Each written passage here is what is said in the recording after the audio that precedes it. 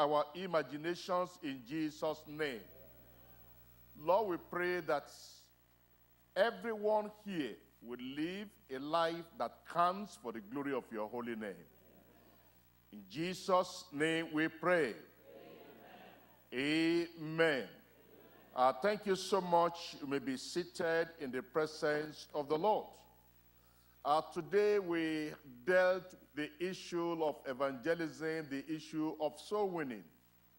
And the reason why we win soul is to prepare them for heaven.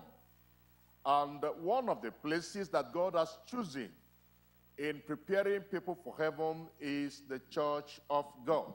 Now, before I continue my sermon, because we are talking about evangelism, we are talking about soul winning, we are talking about conserving the souls that we have won, we are talking about building the church of the Lord Jesus Christ. And so I want to make a quick correction. I decided to wait until now to make the correction. Are we ready? Are we ready? All right. When people come to our church, and just yesterday, you've heard the leaders, we met at the leadership meeting yesterday, we dealt with the same issue of evangelism, and I realized that some of the things I was correcting that is hindering the growth of the church, we still repeated it this morning, and we all need to grow. And I gave you an example yesterday of a particular place I went, and as I walked in there, how I was received, how the people rallied around.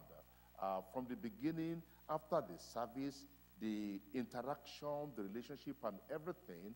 And I told you, if I were to be somebody looking for a church, I would say this is a place to be.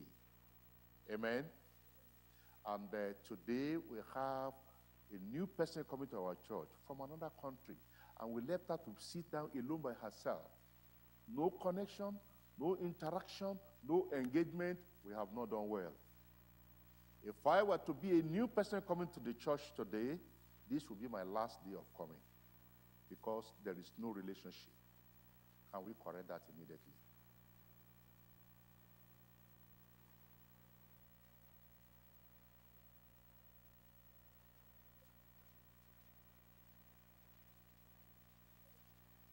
Praise the Lord.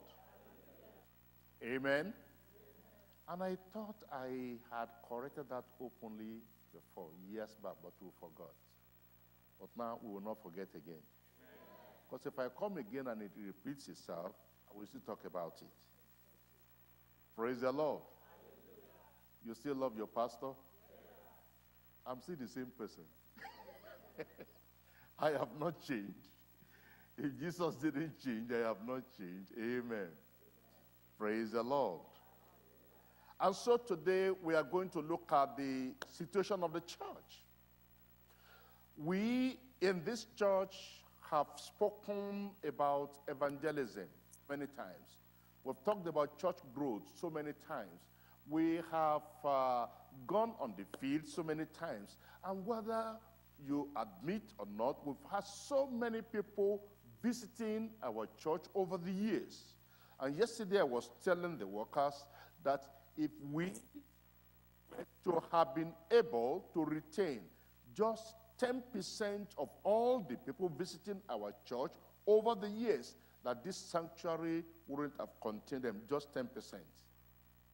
Just 10%. But now, where are the people? We are laboring. It's not as if we're not laboring. We are making investment. It's not as if we're not making investment. Are we doing wrong? Just like God, our media department, so that what we're doing wrong right now, they will fix it. Media department. If that continues, I will fire you. Amen. Amen. Amen. And that amen is just to get them to be sure that things are getting corrected over there. Praise the Lord. So, why is churches are not growing? Why are church failing? Why the church failed? That's what I'm going to talk about this morning. I need to say that when we talk about the church, we're talking about the physical church, the congregation. We're talking about you and me here, building the body of Christ.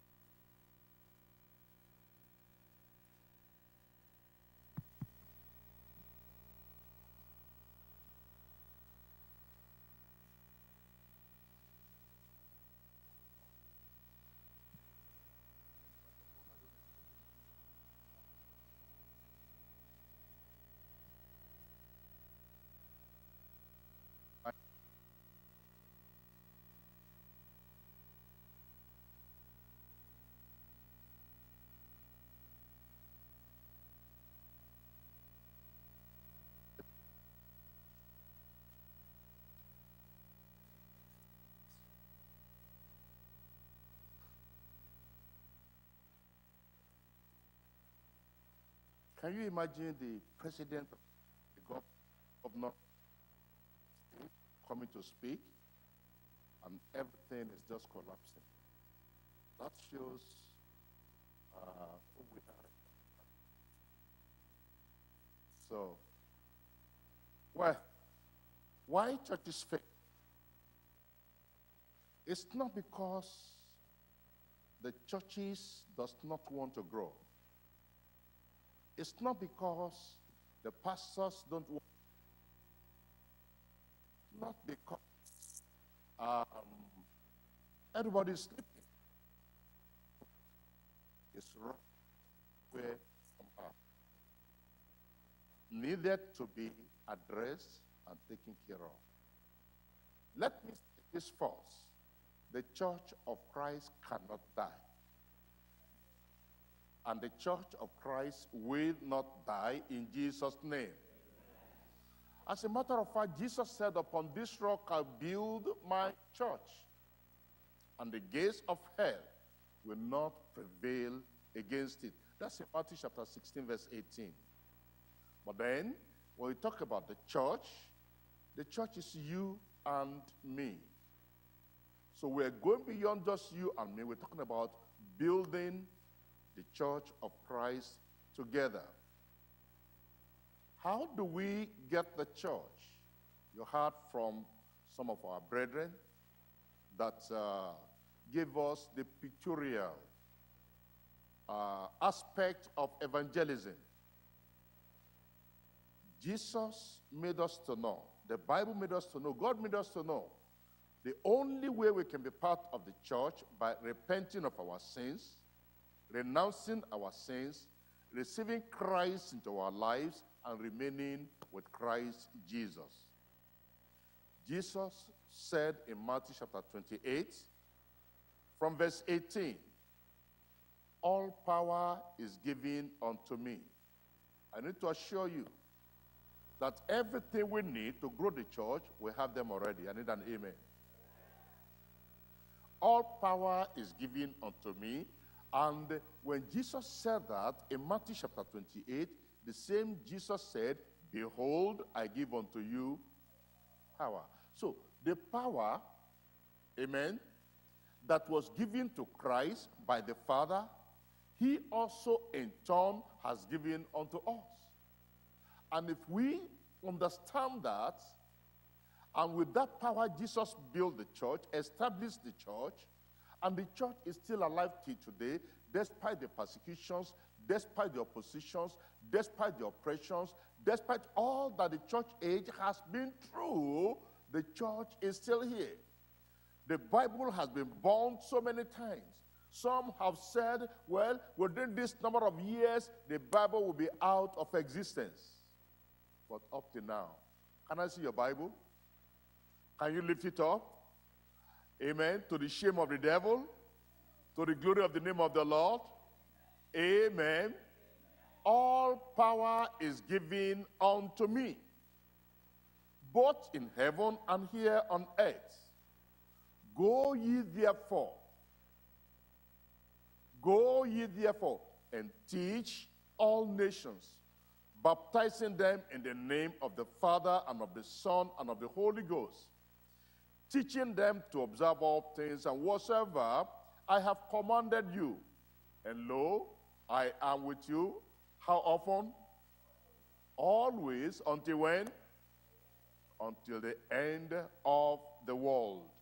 And the church says, Amen. The church is a living organism. And every living thing grows. But then understand, it's possible to be alive and not growing the way you ought to be. And that is where evangelism comes in. That is where following up the people that got converted comes in. I told you that the church of Christ cannot die, but the church of Christ can be limited if the members of the church fail in their duties and in their responsibilities. So, today is going to be a little lengthy. Since you don't have me all the time, I need an amen. Are you ready for that? Are you ready for me? Are you ready for God? Or you have to go to work? Or you have to go to work? Aha, the law is going down. Somebody say amen. Pastor Kayode, are you by the door? Make sure nobody pass through that door. Amen. And thank God, if you don't know, he's tall, he's lanky. And he will not let you go. Why do we have the church? What is the purpose of the church? The church, primary purpose is to worship the Lord. To worship the Lord. The church is to see to the conversion of souls and transformation of lives. Jesus tells us again to go into the world and preach the gospel. The preaching of the gospel must be done in obedience to the Great Commission. And disobedience to the Great Commission is a great disobedience. And to be able to do this, we must do it with all our strength, with all our might, with all the gift, with all the grace, with all the treasure, with all the talent that we have in our life. The purpose of the church is to give us a sense of belonging. A sense of belonging. The purpose of the church is to create an atmosphere of fellowship and participation. And I want to say that I'm impressed that we are making progress here. Amen. I will talk about innovation, and you could tell that what we did this morning is an innovation. This is not the norm. And the pastor earlier on during the question and summary said we are going to do something different, something special. And may I say that that thing special should not just be for one day. Amen? We should always come up with different ways of presenting the gospel of Christ. The same content, the same message, but different packaging. Different packaging. And you ask our sister from the Philippines, sometimes I am in the church, I am preaching, I am teaching, and I will ask for ladder. I will bring ladder into the church. Amen? What do you want to do with, what do you do with ladder? You climb. Do I climb ladder in the Philippines? I climb ladder in the church. Praise the Lord. Sometimes you bring people out just like we have done today. And then you do demonstration. Whatever we can do to build the church of Christ so that the church will continue to move on and to move forward, the Lord will help us in Jesus' name. And remember, the church is for fellowship. It's for participation. And it's for us to engage together. If you notice, we have the youth section, we have the young adult section, we have the adult section. Everybody must be involved. The children's section also. Everybody must be engaged in the church of Jesus Christ. The purpose of the church is to teach and to instruct Christians. Go ye therefore and teach all nations. Teach them. Teach them. If you came to the church just for entertainment, then you are not ready as a member of the church of Christ. Teach them. That is instruction. The purpose of the church is to bring Christ closer to you, and you get closer to Christ by putting a church nearer where you live. So you don't have to travel 1 hour, 2 hours, like we do in the Philippines. Every Sunday, one of our church locations, because right now, by the grace of God, we have more than one church in the Philippines. And we have more than 2 churches in the Philippines. And we have more than 3 churches. And we have more than 4 churches. Praise the Lord. Now, we take the church to the people where they are. And every Sunday, I'll go to a place, drive over 1 hour for first service in the morning. And then come back over 1 hour to join the main church. What I did here, I'm repeating over there. I put somebody in the main church, and so I run up and down. So come to join them in the main church, and when we finish in the main church, then go to the third church. And the third church is about how many hours away? 4 hours away. And then we finish there, and then we come back home. So we leave very early, we come back in the night. Why? The people that are 4 hours away cannot come to where we were. People that are 1.5 hours away cannot come. So what do? You take the church to them. We need to go to heaven. To get to heaven, what did Christ did? Christ left heaven. He came to the world and brought the gospel to us. What should we do? We leave our comfort zone. We go to where the people are and take the gospel to them, and the Lord will help us in Jesus' name. Amen. For proximity purposes, we plant the churches where the people are. And you as the missionary, you as the minister, you want to be the one making the sacrifice or sacrifices for the people. Mothers, fathers, they suffer for their children. There was a time, I read this from somewhere, a child looked at the father and saw that the father's t-shirt had a hole.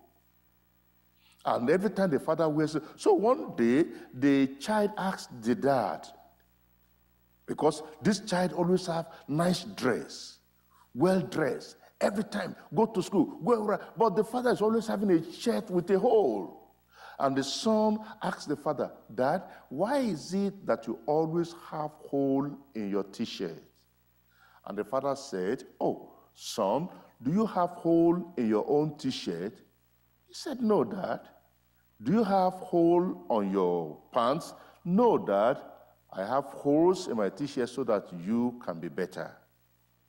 You as a father, you as the mother, you make the sacrifice for the sake of the converts, that they may know the Lord, love the Lord, live for God, and serve Him for the rest of their life, and the Lord will help us in Jesus' name.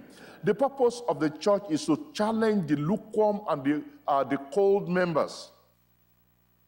And so, when we come together, we want to do things in such a way that we wake everybody up, excite everybody, make the church more interesting.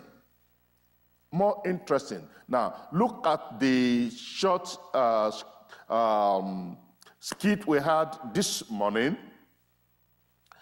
the sister over here was telling the one over here, you always look sad.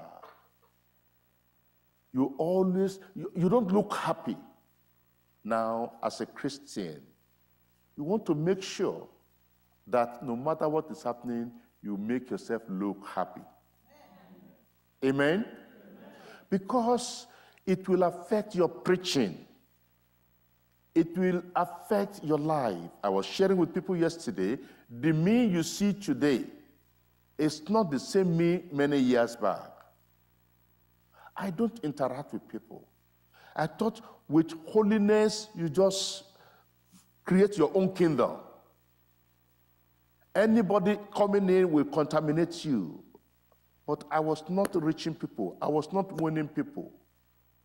I was going to be like Elisha that had nobody to hand over to. But the Lord helped me. And the Lord will help you. And I prayed, and things turned around. And now I realized that relating with people does not make you unholy. Amen? It actually helps your holiness and makes you a better person. So please be cheerful, sister. Be cheerful, brother. And let people be able to see the Christ in you. Let them see you always happy and then be able to say, sister, brother, I see you are always happy.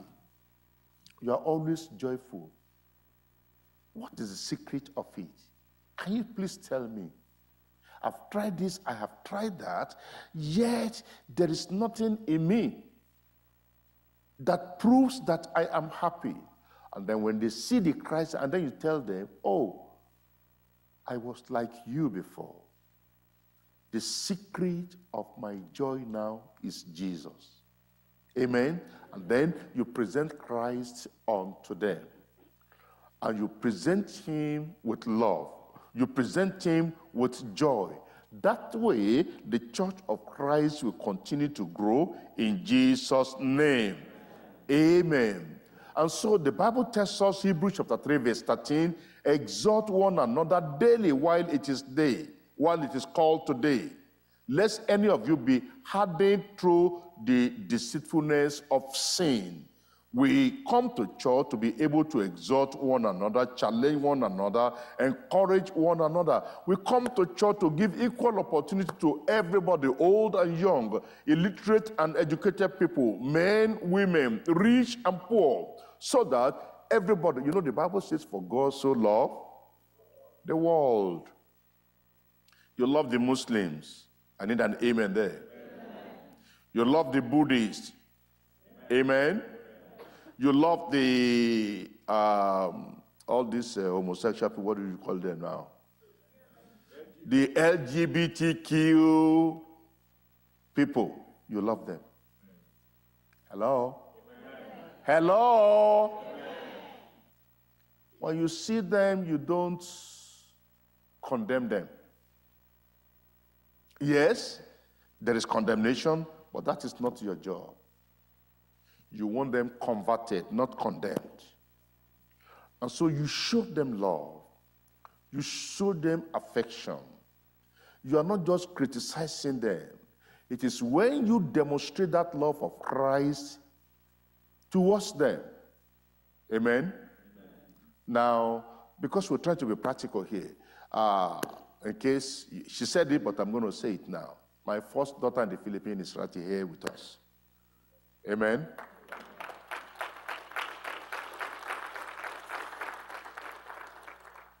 And openly in Nigeria, she told them that I am Pastor Dada's daughter. Praise the Lord. And she said that to thousands of people. Amen? In the Philippines, they all know. So she's not just a worker in the church, a minister in the church, but she's a daughter in the Lord. But this is where I'm going. When she first came, if I were to look at her the way we deeper lifers look at people, handle her the way we handle people, she wouldn't be in the church today. But I did not concentrate on the way she looked. If you see her, we're in the bar. Amen. If you see her dress and everything, you say, oh my, you child of the devil. But no. You have to get to the sea, to catch the fish. You catch the fish first before you begin to skin or to clean the fish. I need an amen.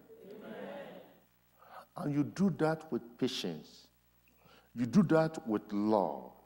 And I can tell you there are many in the church today that are staying in the church because of love, the love of God. Let us show it to people. Let us kill this spirit of holier than thou attitude. Look at how short the skirt is. That is not your job for now. Your job is show them love. Somebody say show them love. Show them love. Before you leave today, you're going to look around and see people you don't really know before. And then go to them and show them 32. What's 32? Smile. Let them see your teeth. Amen? Even if you have hole on your teeth, it will still be 32. Somebody say amen. Amen. That is lacking in the church today, especially in our environment. I mean, our church environment. And the Lord will help us to turn things around in Jesus' name.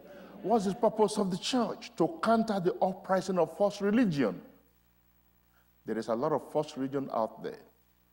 And unfortunately, many of these false religion, when we talk about false religion, don't look at the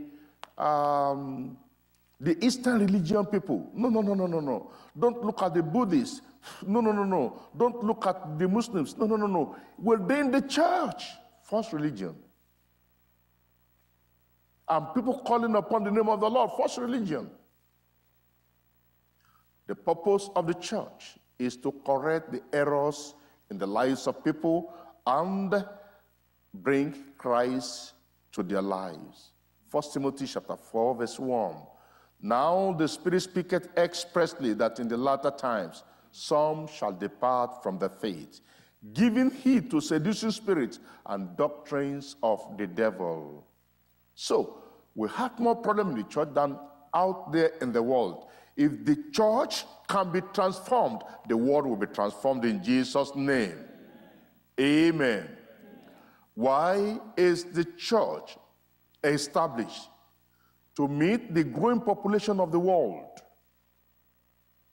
I checked actually this morning.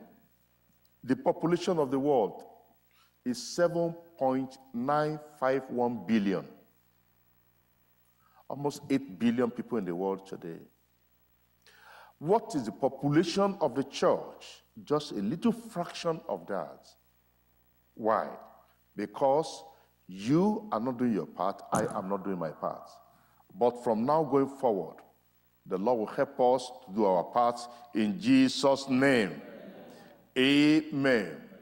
So, if the church must grow, what are the problems we first of all must identify in the church?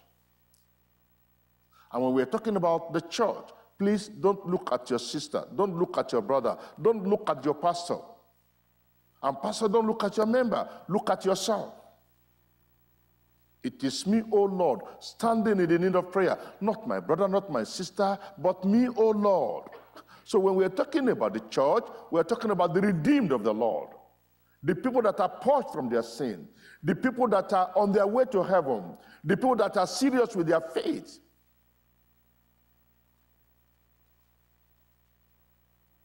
Problems that collapses the church. Number one, spiritual coldness. Born again, Holy Ghost filled according to you, but in reality, somebody say in reality. If the Holy Ghost is there, the coldness will be out. If there is light in a place, darkness will be out.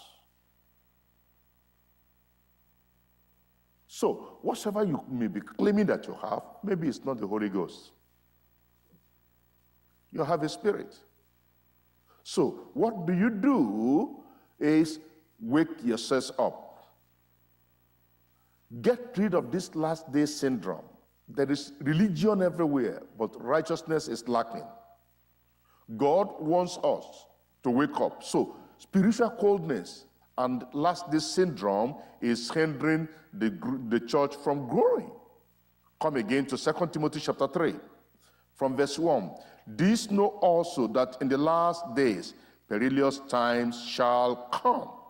For men shall be lovers of their own selves, covetous, boasters, proud, blasphemers, disobedient to parents, unthankful, unholy, without natural affection, truth breakers, false accusers, incontinents, fierce, despisers of those that are good, traitors, heady, high-minded, lovers of pleasure more than lovers of God, having, read for me, verse 5. Everybody? Having a form of godliness, but deny the power thereof. And the Bible says, from such, turn away. Turn away. Turn away. 1 Timothy 4:1, the Spirit speaketh expressly that in the latter times some shall depart from the faith, giving attention, giving heed to seducing spirits and doctrines of devils. And seducing spirit is in most of the churches today. What is another problem? We had some of them earlier today, both our brother who taught us and then all the other brethren that came up later on. Prayerlessness. The church is asleep. We are all cumbered with what we shall eat and what we shall drink. No more about preserving lives. No more about holiness and righteousness. Prayerlessness. Please understand that sinners are bound by the forces and the powers of darkness. And just our preaching alone is not enough. We need the power of the Holy Spirit through prayer to be able to break through and penetrate into their heart. Penetrate through whatsoever is hindering them from paying attention to the gospel of the Lord Jesus Christ.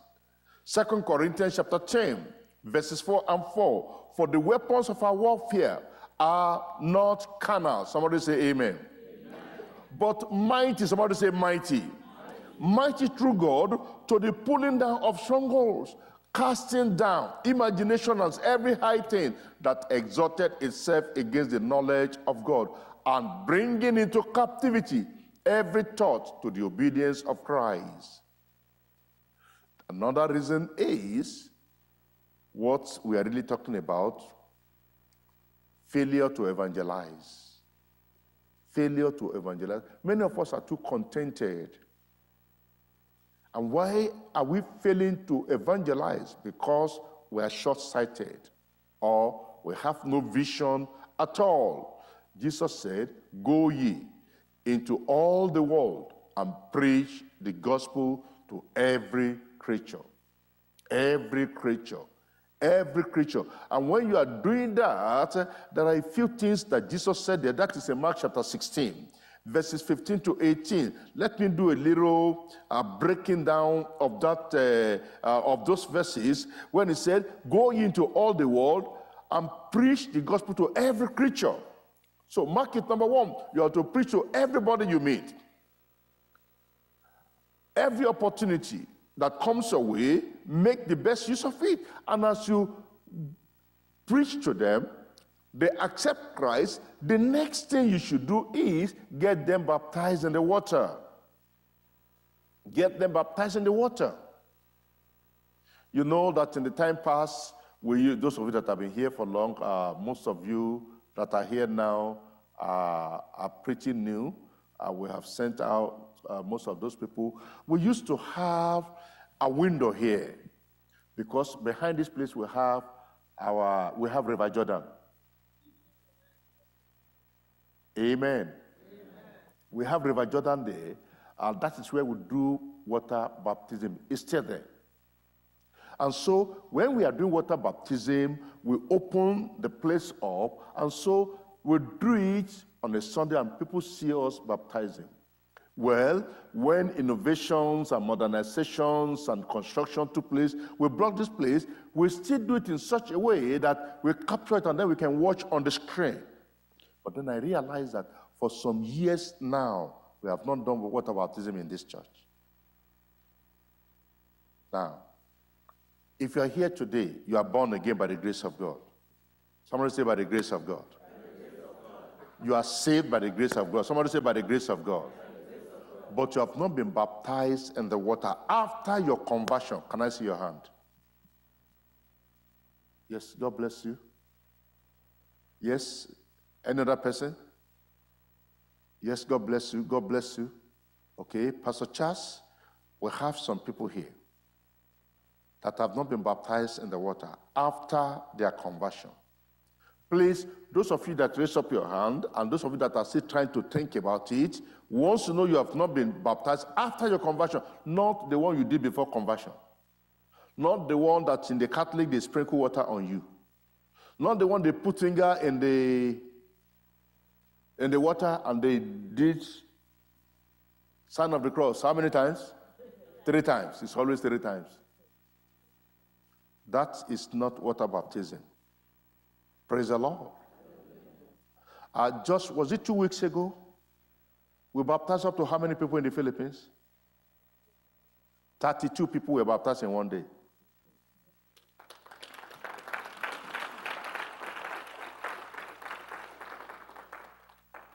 Baptize them in the water. Because Jesus said, he that believeth and is baptized shall be saved. Amen? Amen? But he that believeth not shall be damned. Now look at verse 16. Part of why the churches are not growing is we have lost our signs. Verse 17 says, and these signs shall follow them that believe. So if you really want the church to grow, you must be sure that the people are genuinely converted. Activities is not the first thing. Conversion first. Because as soon as they get converted, there is an anointing that comes upon every converted child of God. If you're here and you are born again, I can tell you that you can do miracle signs and wonders. Amen. Amen. Amen. Amen. Amen. And it is real. It is real. It is real. These signs shall follow them that believe. And he said, in my name, not in your name, not in the name of your church, not in the name of your pastor. In my name, the name of Christ, you will cast out devils. Don't look at it as if it's something too impossible for you to do, because you see somebody doing it and then you wonder, wow, how did that happen? You can do it. Can you please turn to someone and say, you can do it? Turn to someone and say, you have the power. Okay, say it more convincingly and tell somebody, I have the power. I have the power. Cast out devils. Speak with new tongues. You know, I'm baffled that sometimes when we say, let us pray, you hardly hear people speak in tongues when we pray here in the church. I'm not talking about when you are leading people. If you are leading people and you are giving instruction, you are not speaking in tongues because that is heavenly language. But you are praying by yourself. You are filled with the Holy Ghost. Nothing stops you from speaking in tongues. I need an amen. Amen. If you don't speak in tongues, how will people know that you actually have been filled with the Holy Ghost? That's anointing energizes you, helps you, The Spirit helps our infirmity. Sometimes you don't even know what to pray about, but when you burst into speaking in tongues, you just see yourself going on and on and on and on and on. Some of you were baptized in the Holy Ghost before, but now you cannot speak in tongues because what you don't use, you will lose it. It happened to me before. It happened to me before. After I got filled with the Holy Ghost, and for a long period of time, there was no exercising, there was no manifestation, there was no demonstration, and then I realized that I couldn't even speak in tongues anymore. I had to pray for it again. So, if by the grace of God, you have been baptized in the Holy Ghost, the Bible says you will speak with new tongues. That new tongues is all encompassing. New tongues with the Holy Ghost baptism. New tongues where miracle signs and wonders begin to happen, and then instead of you complaining, you are giving testimony. That is also a new tongue. You were lamenting, now you are rejoicing. That is also a new tongue. A new tongue. You are always negative before, but now, because of the Spirit of the living God in you, you are now positive. That is a new tongue. Amen. The Bible says you will speak with new tongues. And then he said, they shall take up serpents. That means fear will be gone from you. Hopelessness will be gone from you. And if they drink anything deadly, it shall not hurt them. Can you see, when you are really genuinely converted, there is protection for you. There is preservation in your life. Don't just read these things and rush. Look at it. What is in need for me? Now, look at this. The Bible says, you shall lay your hands upon the sick, and they shall recover. They shall recover. Just last Sunday, the location I said is like 4 hours away. A lady was sharing, because the previous Sunday, she came and said she had a problem. Amen. And then right there, everybody was there, and then I prayed for her. So last Sunday, she came and said, the problem is over. Amen. You can do it. Can you please help me tell somebody again and say, you can do it?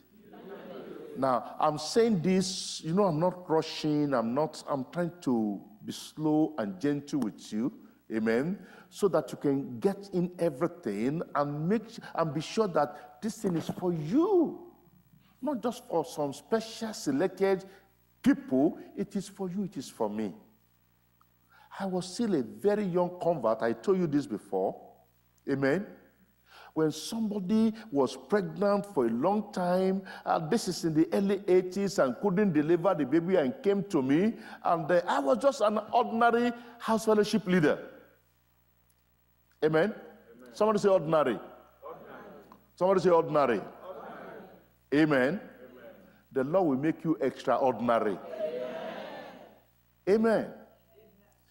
Just a natural person like me. And God will make you to not just be natural, but supernatural. Amen. Tell somebody again, you can do it. But I told you the power is there with you. The anointing is there with you. The grace is there with you. The word of God is there with you. The authority is there with you. Jesus is there with you. But if you don't exercise it, you will not know. Amen? Amen? Amen. So, don't just say, I have the power, demonstrate the power. Take risk. Somebody say, take risk. Hallelujah. Somebody say, take risk. You see somebody who is sick and openly, and then something say, go and pray for the person. And then you say, if I pray and nothing happens. Why don't you then say, what happened then if I pray and something happened? Do you know the meaning of faith? Faith simply means risk. Amen? You take risk. I must have told you here before, 1985. Do you remember what I said happened in 1985? You forgot so soon? Number one, two things happened. Number one, the Great Miracle Crusade. And I saw what God did through Pastor Kumuyi. And I was still young. I was still in my 20s. Praise the Lord. And I said, God can use me too. I don't know what you are saying to yourself. And I went to the roadside. A mad woman that I've always been seeing there. Amen. Very close to my job. Openly, people were there. I went there. I grabbed her hand. I lay hands on her. I pray for her. Somebody said, take risk. Take risk. Now the devil will tell you, if that mad woman bites you, you go. Somebody said, take risk. Amen. For as many as received him, to them God gave the power. Somebody say power. Somebody say power. Somebody say, I have it. Amen. Because we are not demonstrating the power of God, so it's affecting the growth of the church. People have nothing to believe in us anymore. It's like, where is your God? Our God is alive. Amen. I said our God is alive. Amen. So do evangelism. And please understand, it is when, look at it, these signs shall, what's the next word? What's the next word? What's the next word? Follow. That means it is when you are going that something is following. If you just stand one place, you are not moving. So whatever spirit, whatever power is also stagnated. But when you are moving, preaching the gospel, evangelizing, you will see great things happening in Jesus' name. Amen. And you know, 2 days ago, somebody was sharing with me that the last time I came for, what's that revival service we had? What's the title again? You still remember? Amen. And I made the altar call. And one of the people that I lay hands on, as soon as I touched the person, she started shivering. Lay hands on her, before you know it, she was on the floor. And I prayed for her. Praise God. And then she was sharing with me that by the grace of God, the spirit that was tormenting her, I didn't know her before. That was my first time of seeing her. She saw our flyer somewhere. Nobody invited her. She saw the flyer, and then she came. Now, she said that spirit is in their family. And that they have an altar of Satan. But after that day, everything is over.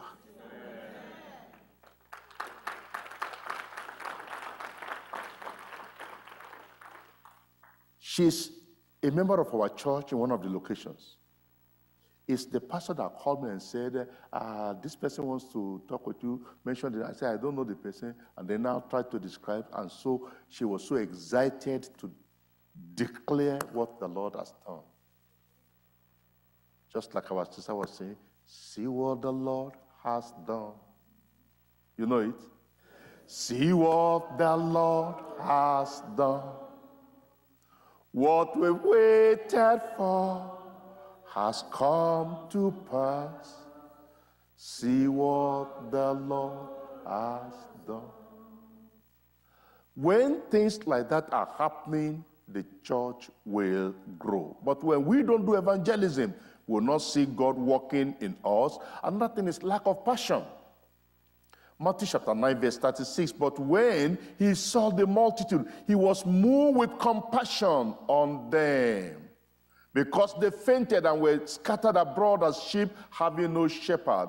When you have compassion,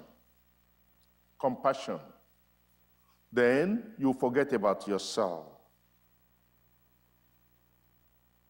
You will stoop low to people that are down there, and you hold their hands to bring them up because you have compassion. It may mean you missing your breakfast, missing your lunch. Amen. Praise the Lord. It may take you out of your way. Compassion. Compassion. Compassion will continue to drive you, continue to move you. Can I share this testimony with you? I wish I shared it in Kingston so that larger crowd can hear it. With Sister Warren working with me and seeing what God has been doing, how things, sometimes we leave home. Warren, stand up. Like what time do we leave home in the morning? And then we come back around what time? And then we have to leave at what time again? That is the way work is going on. Sometimes because of soul. And when the crusade was coming, she and another sister who is a pastor, amen? Amen.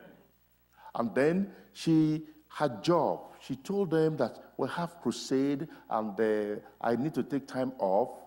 And they said, sorry, we cannot give you the time off.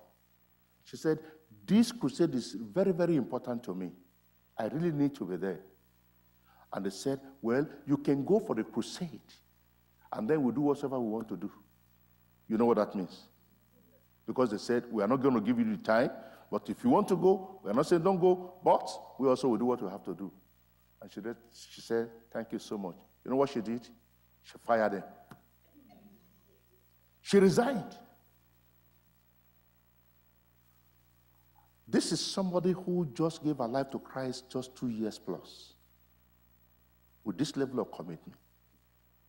She didn't even come and say, hey, Pastor, I want to resign because of this. If she told me, you think I was going to tell her, resign? Amen? It's a personal decision. Praise God. She fired them. Can we go that far with the Lord for the sake of souls? You see, crowd during the crusade, a lot were put in place. Sacrifices were made. Are you ready for the Lord? Jesus had compassion on the people. May the Lord give us a passion for souls in Jesus' name. Amen. Amen. Praise the Lord.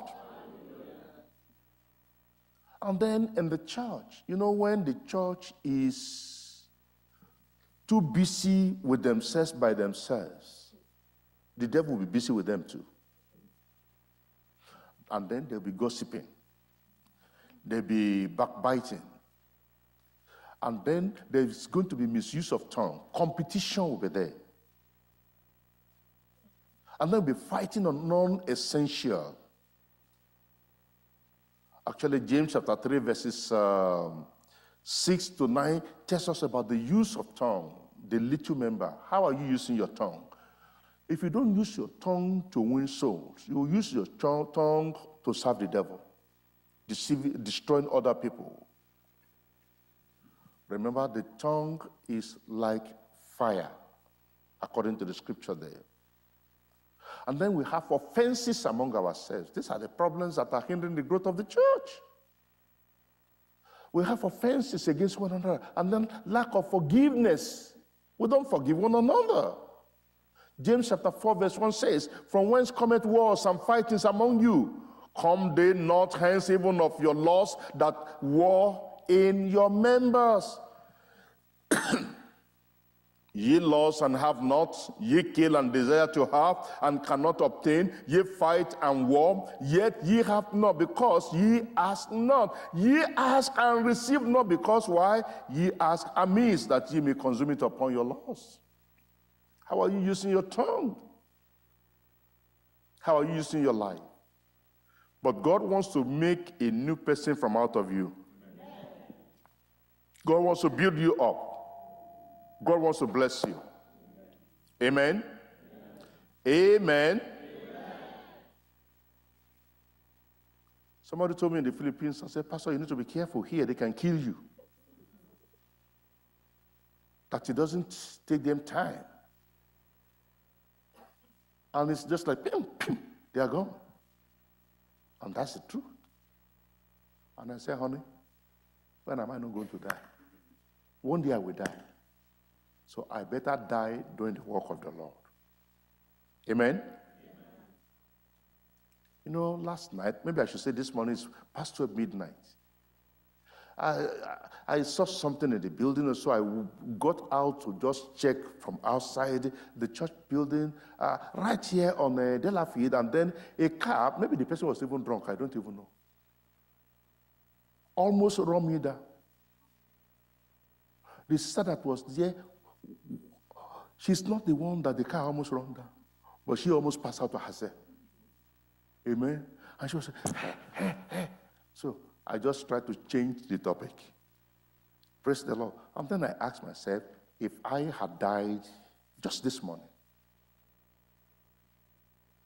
would I have been happy? This is the truth of the matter. I would have been happy. Because I have, with the opportunity and the grace of God in my life, I have devoted it for his cause and his cause alone.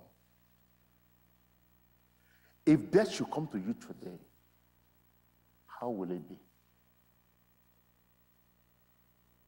How will it be? How will it be?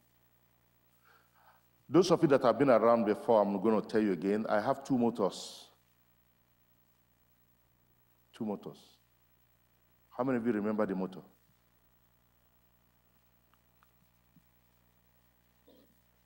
Thank you. Even in the Philippines, they know it already. You see her raising up her hand. That is a true daughter of the Father. Amen? So I want to know those are my real children here. I saw your hand, Pastor Charles. Okay, tell us, what's the number one?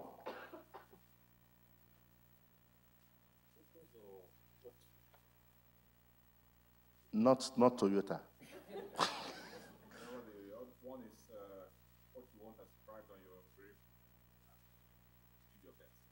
Okay. I remember that. Okay. That is afterlife motto. What's the during life motto? Okay. Any other person? Okay. You want to help them? Oh my God. I only remember one. But I think Pastor is the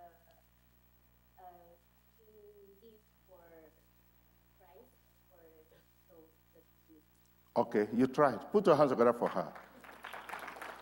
My lifetime motto is living for the sake of others. Living for the sake of others. So if in the course of that I die, so let it be.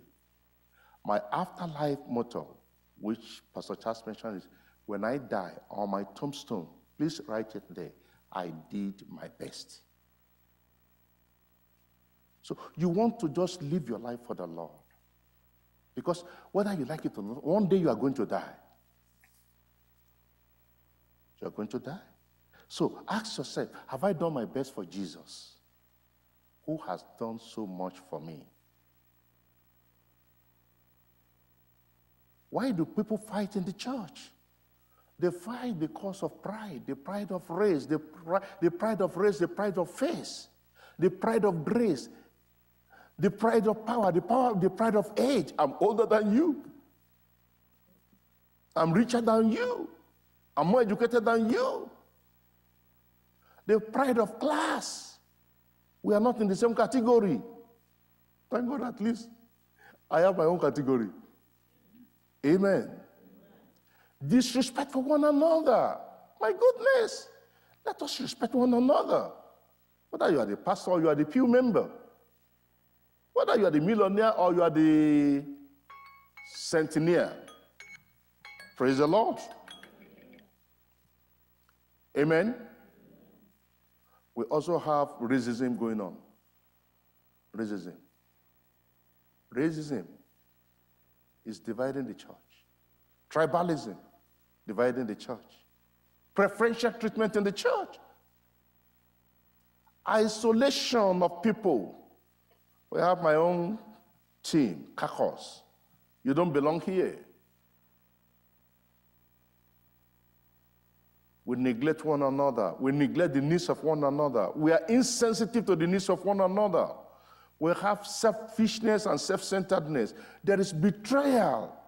I read all those to you from Timothy, 1st and 2nd Timothy already. We disappoint one another. When there is no sense of belonging in the church. I come, but nobody knows I'm coming. I don't feel belong here. Do we act or behave in such a way that people feel not belonging? Let us revisit all this. Love one another. Appreciate one another. Let us avoid prejudice. Let us avoid hypocrisy. Let us avoid judgmental spirits. And if there is sin in the camp, let us deal with it. Lack of dealing with sin will not allow the church to grow. And then there is another thing I see in the church. It is called competition, carnal competition. Carnal competition. And at other times, it's defective leadership. Defective leadership. You know, if I have my way, if you're a sectional leader here, can I see your hand up? You're a sectional leader. Can you please stand up? You're a sectional leader. Sectional leader. Amen? Praise God. You know, Deeper Life, you know, many years back I used to work in a bank in Nigeria. And that bank happened to be #1 bank that is the best when it comes to training their staff. Others follow. Deeper Life is a church that trains their workers. And now we say that we are going to have leadership training, leadership strategic congress at our world headquarters. And I don't see many of you showing interest. You are only showing interest in what you're going to make from McDonald's. What you're going to get from, where do you work? Amen? Take time off. If you want to make that your vacation time, yes, spend part of it for the Lord. When there is defective leadership, the church will not grow. Thank you. You may have your seat. Amen? By the way, those of you standing up will see after the service. I don't want to embarrass you. So that you must go for that conference. Somebody say amen. Amen. Great time to develop yourself. 2 Timothy chapter 2, verse 15, what does it say? Study to show yourself approved unto God. Approved unto God. Approved unto God. Amen? Amen? And then you need wisdom. It's still part of leadership training. The Bible says wisdom is the principal thing. With all thy getting, get wisdom and get understanding also. The church will not grow again if we are removing the ancient landmark. The ancient landmark. You know, today I'm just talking to you. I'm not preaching. Praise God. Amen? Amen? This is not my normal way of preaching. This is just exhorting one another. Remove not the ancient landmark which your fathers have laid. Proverbs 23, verse 10. At other times, because we are not exposed, we don't know how to handle people. I was in Singapore. It is a law firm. We're trying to handle the registration of the church in Singapore.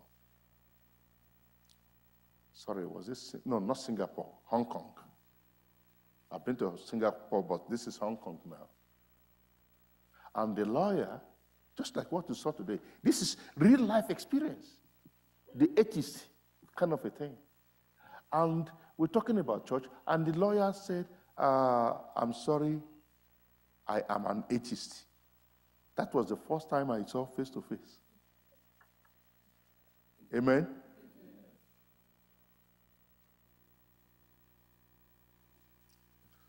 When you have exposure to things like what we dealt with today, it helps you, it prepares you, it equips you, so that when you encounter people like that, you know how to deal with them.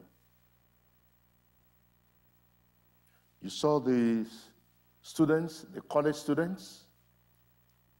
Some of them, they felt, they thought, the way they are living their life is the way to be happy. No, there is no joy in it. They are sad and sorrowful with it.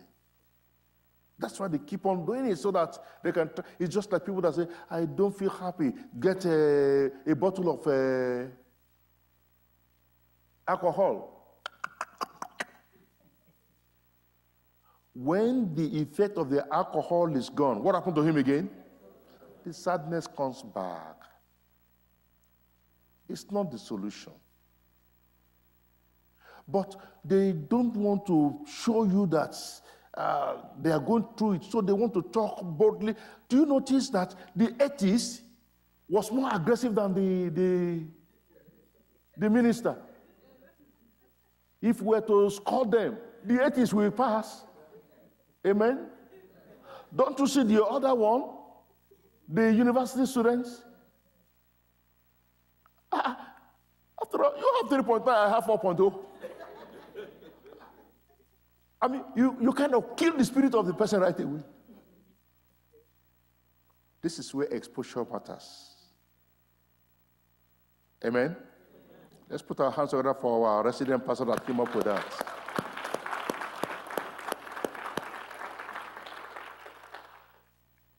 This is real life experience. Exposure. Learn from other people. Don't just think, the way you have been doing it.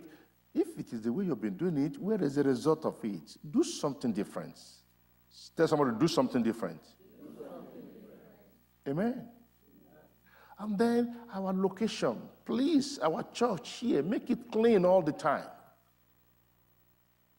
Make it clean all the time. Don't ever leave trash on the floor. Don't bring water in and then leave the water bottle. Almost every time I come, there is bottle here and there. That is not right.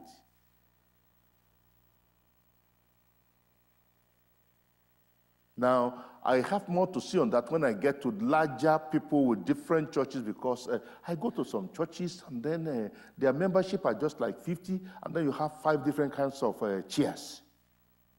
The color, brown, red, blue. No coordination. And then when you come, you sit down, don't push the chairs. It took time for people to arrange them and make them look presentable. When you come to church, understand some people's time and effort is going into all of this. Help us to make the church of God look good. I need an amen. Amen. And don't bring fire. Some of the chairs, we see they are burnt. Do you smoke secretly in the church? And don't allow your children to come with a sharp object. You know, little children, not that they are wicked, but they want to explore. Hey, this sharp thing, let me try. And then they destroy the chair. I have seen some of those. So I'm not just talking. I'm talking from what is really happening. The Lord will help us in Jesus' name. Amen. Amen. Yesterday we talked about our own dressing. Dress well. If you want people to embrace your Christ. Amen. She was showing me some pictures of some children in our church. When they started coming, you will see from low people, the way they came to church and all that. But after some time, always seeing their pastor, always seeing their pastor, always seeing their pastor, without telling them, I'm talking of little children now, and they started changing their dress. I need a better amen. And then even the adult, I'm telling you, you see a grown-up woman, 40-year-old, coming with almost a bikini to church. But now, somebody say, but now. Without even telling them to buy skirts, some of them are wearing skirts. Praise the Lord. Be a good model. Be a good. I was sharing with them yesterday. 2 pastors from another church were to come and see me. Sorry, they were not coming to see me. They came to get something from our church. And they just dressed anyhow. And you remember, in the course of GCK, I've been to many churches, many cities, and they have listened to my ministrations and everything. I didn't know that even though they are pastors, that my messages was getting into them. Be an influencer. And so they came to our church, and all of a sudden they realized that I was inside the church. Well, then what did they do? They started hiding themselves. And finally, I was told that they were turning back to go. So somebody told me, so I called them, I said, come back. So they said, Pastor, we are very sorry because of the way we dress. These are not even Deeperlife pastors now. From another church. I said, today you are forgiven, but go down and sin no more. Praise the Lord. Let others see Jesus in you. Amen. When you dress well, they will love your Jesus. You don't have to dress worldly. You don't have to dress worldly. Our sister here used to be very worldly. But then her worldly friends now are calling her. What has happened to you? And some of them will call her, can you please pray for me? Because they saw something different. People are watching you. People are watching us. Let your light so shine. Before the angels? Huh? Before God? Oh, before Jesus. Let your light so shine before men that they may see and glorify your Father that is in heaven. Your conduct, your character, your behavior, your attitude. People are watching us every day. If we are going to be builders together with Christ, we must begin with ourselves and from ourselves in Jesus' name. Amen. Amen. Amen. If we are going to grow the church, we have to forget about our tradition, our culture. Let them become part of the church before they become part of the culture. Don't let culture or tradition be the number one thing. Let love be the number one thing. Let affection be the number one thing. How can this be done within the power of the Lord? Behold, I give unto you power. These signs shall follow them that believe. You have the power if you can pray. If you can take note of all these little things we are talking about, the church will grow. I said the church will grow. Amen. If we can get our young people more involved, the church will grow. Amen. And when you are getting them involved, understand they are still children. They are not as mature as you. So they will not be children twice in their lifetime. It's just one time. Amen? You know, this morning, as I was coming up, I saw one of our young people and one of the workers in the church, praise God, alone by herself. Daughter, amen, I thank God for your life because she's hearing me. Amen. And she's trying to practice some kind of dance. Praise God. And then, as she looked up, she saw me. Praise God. Amen. You think I'm going to say, what kind of dance are you dancing? No. She's still a child. She's still growing. She's not going to pass through that stage twice. If at all I'm going to say anything, I'm going to say, Dora, I love that. Can you do it for me? Let me see again. Amen.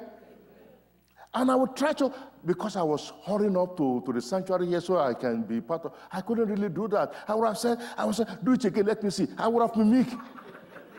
Praise the Lord. Someone say, amen.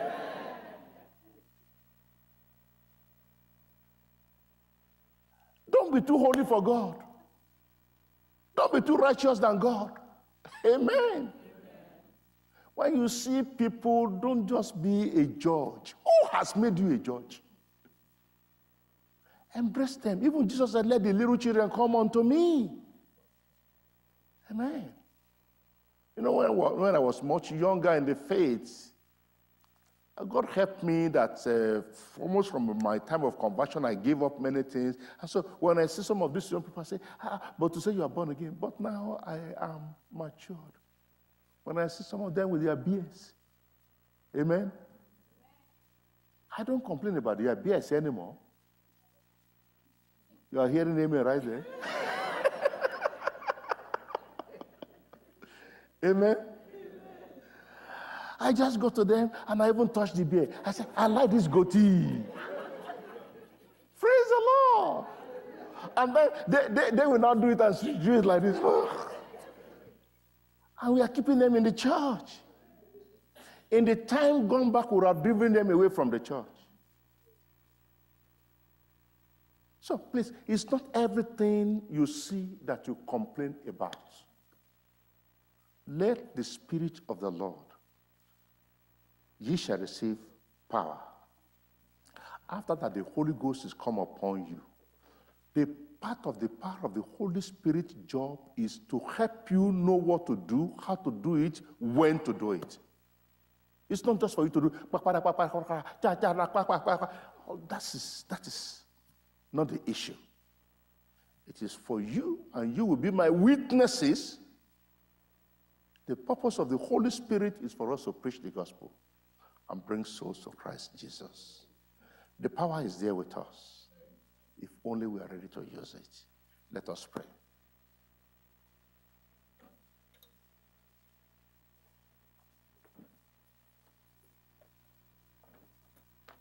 Our church will not fail. Our church will grow. You are going to close your eyes and say, Lord, in whatsoever way I have not done the right thing,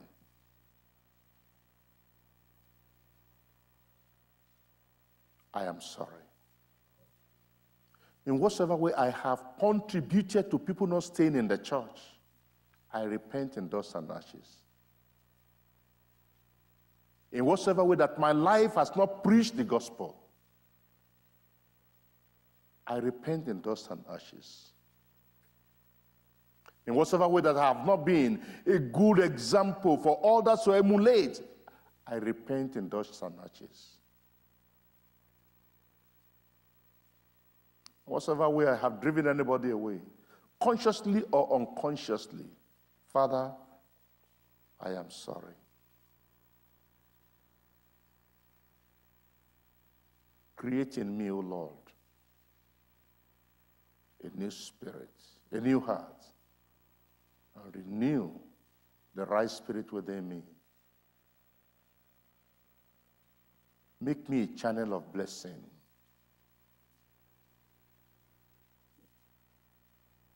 Make me a channel of blessing. Make me a light that shines in the world.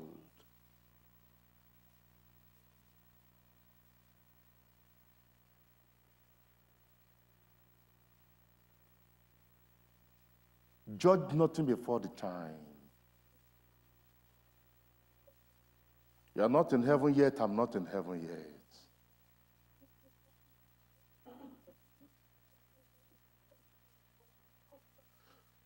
Pray that God will use you to build His church.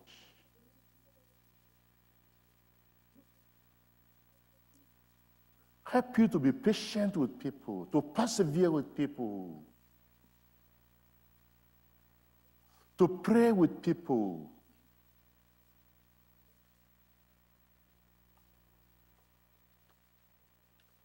Tell the Lord.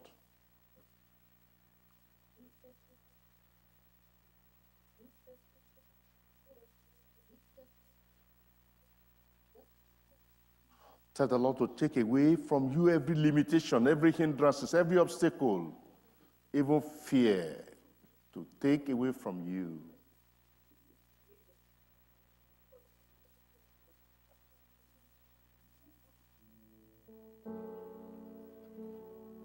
John Knox prayed, give me souls or else I die. Passion for soul.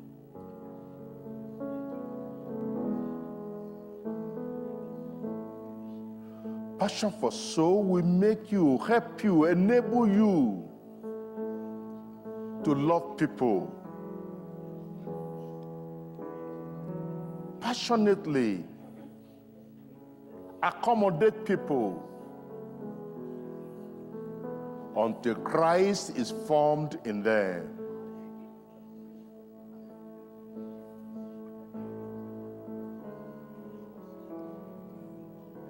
If you will pray today that, Lord, before the end of this year, give me a soul.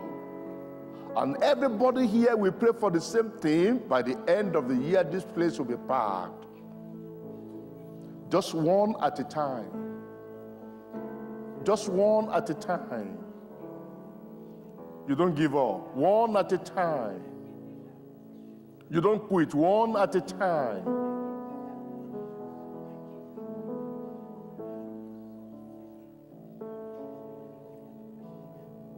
We may try all the strategies, but without prayer, nothing is going to work. It is the love of Christ that wins people, for God so loved the world. Students, young adults, daddies and mommies, you can do it. We can do it. We can do it. The apostles did it. We can do it. People that have gone before us, they did it. We can do it. Whatever sacrifice I need to make, Lord, help and give me the grace.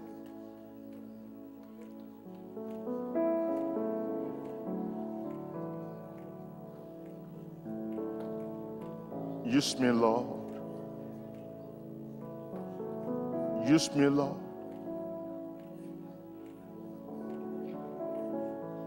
That my life on daily basis will be a life of evangelism.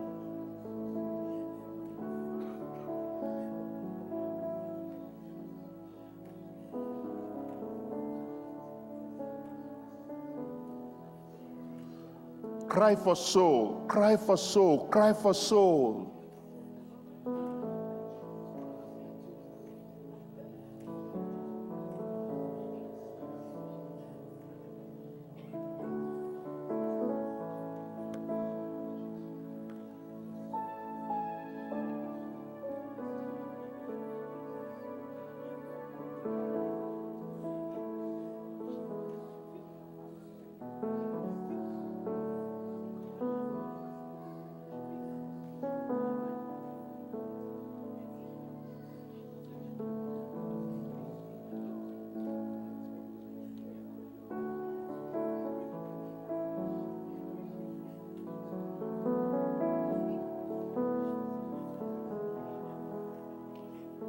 If death should come today, do you have any soul to present to the Lord? If the rapture should take place now, do you have any converts?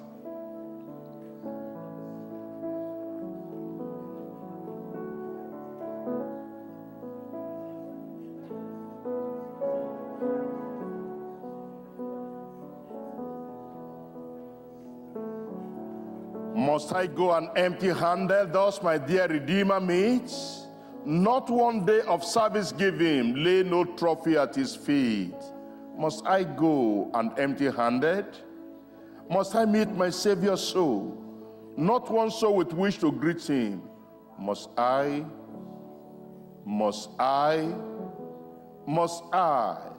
empty-handed go?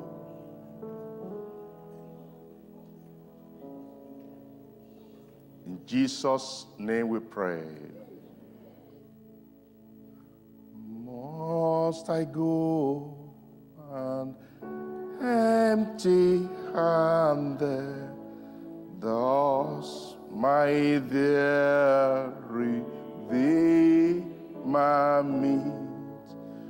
Not one day of service give him, lay no trophy at his feet.